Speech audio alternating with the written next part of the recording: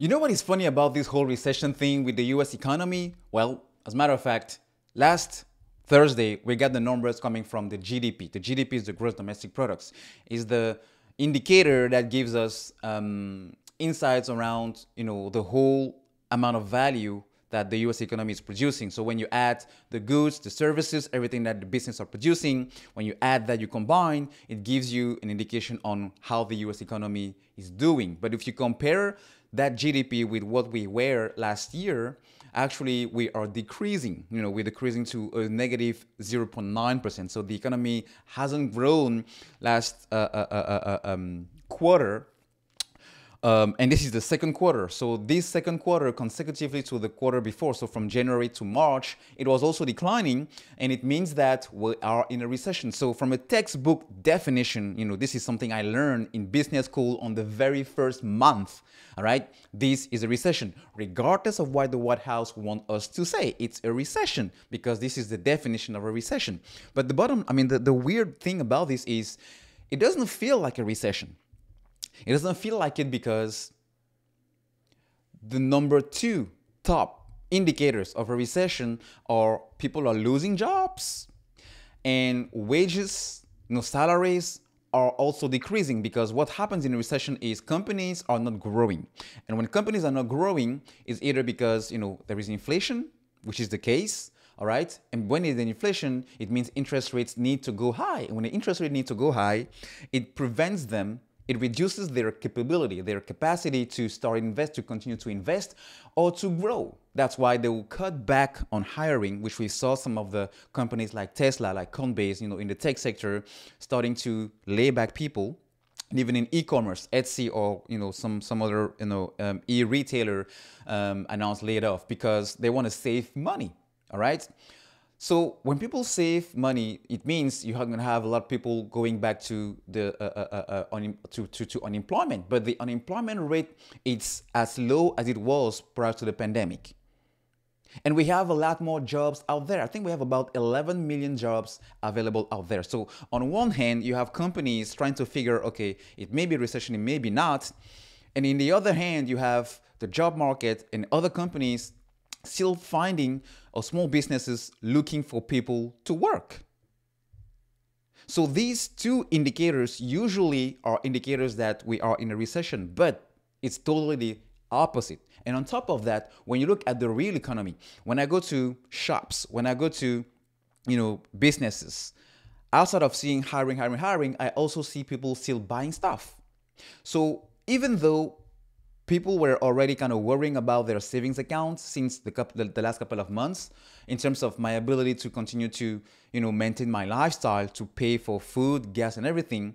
They were still in a good standing in terms of money I have left. All right. So even if it was concerning, it's not like people are going or running out of money, because they do have some type of money available in case things get worse. So we are not there yet, and that's why bring me to the conclusion that the recession thing that we're seeing now is a scam, in a sense that the data is telling us we are technically in a recession, but reality is not telling us that we are indeed in a recession. It's kind of weird.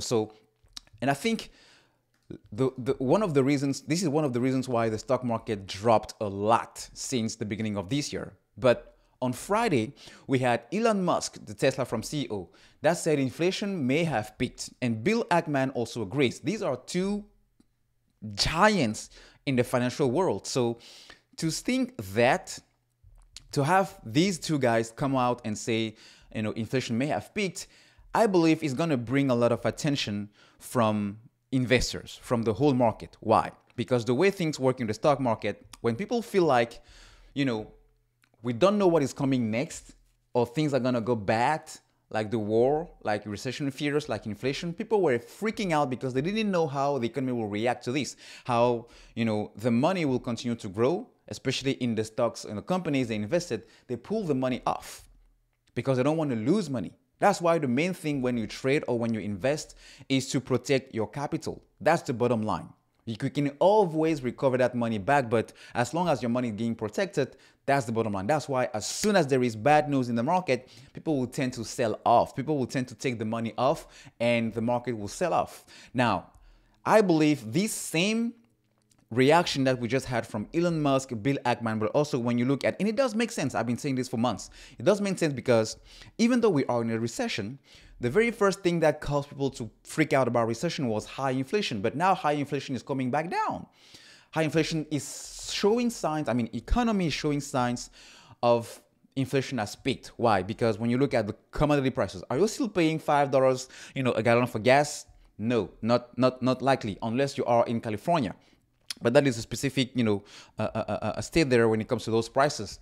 But you look at, the major commodities, wheat and everything. But you also look at wages. Wages inflation hasn't spiraled, meaning if people are still getting paid and getting increases and getting bonuses, it will not prevent them or discourage them from going out and buying stuff. Because the more we buy stuff, the more inflation goes up, right?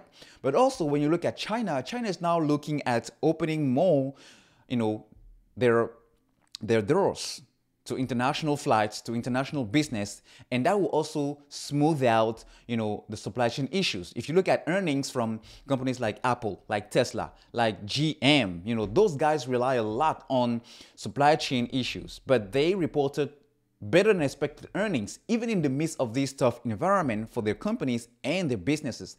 So to me, it's telling me that we have a lot more good news coming our way that's going to show inflation as likely peaked. And on the tail of that, the market will continue to recover and potentially go back to new highs. That's why it's very important that I stick to my strategy, which was to dollar cost average, because when I dollar cost average in my favorite stocks, in my favorite mutual funds, in my favorite ETFs, and in my favorite crypto, I make sure that I'm accumulating on the way down. Because when things are on sale, that's why I want to buy. I don't want to buy a car when the price is at $100,000. If I get a chance to buy it at $80,000 or $70,000, then boom, I'm going for it. If I want to buy a shoe, if I want to buy a laptop, if I want to buy anything at a discount, I want to make sure I'm buying when it's at a discount, because if I want to sell it, I want to make sure I sell it when the price are rising. That's how you build wealth. That's how I will continue to add dollars and zeros to my net worth balance. So I think when we go into next week, when we go into the next coming months, it's going to be a very interesting time to start seeing the fruits of those of you like me who stick with your investing strategies. Now, if you are still looking out on some of the opportunities, because there are opportunities in the market right now, everything is still drastically on sale. Crypto, a stock market, NFT market, ETF, mutual funds, everything is still drastically on sale. So now is the time to take and to make the moves, because it's not too late.